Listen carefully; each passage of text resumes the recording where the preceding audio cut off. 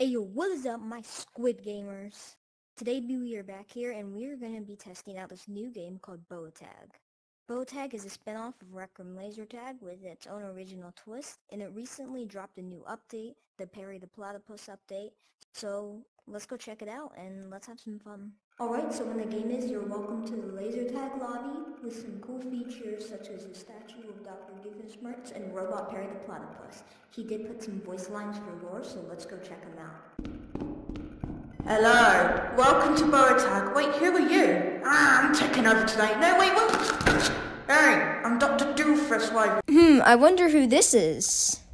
You spawn with two weapons, the AR and the shotgun. As we can see, it's very similar to the Cyberjunk City map, but he added his own charm.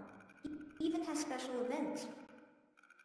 When someone finds a laser gun, the announcement says this. Not gonna work. A player has found a laser minigun. Let's test out the minigun.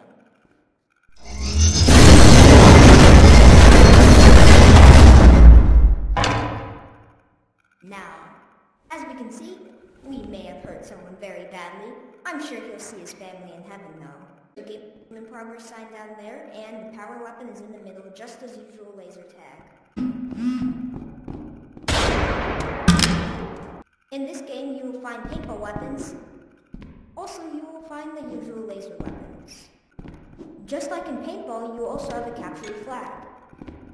I find this really cool because Boa made an idea to combine paintball and laser tag and add his own unique spin on it.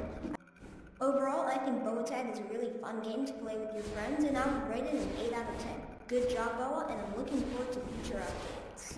Anyway, guys, make sure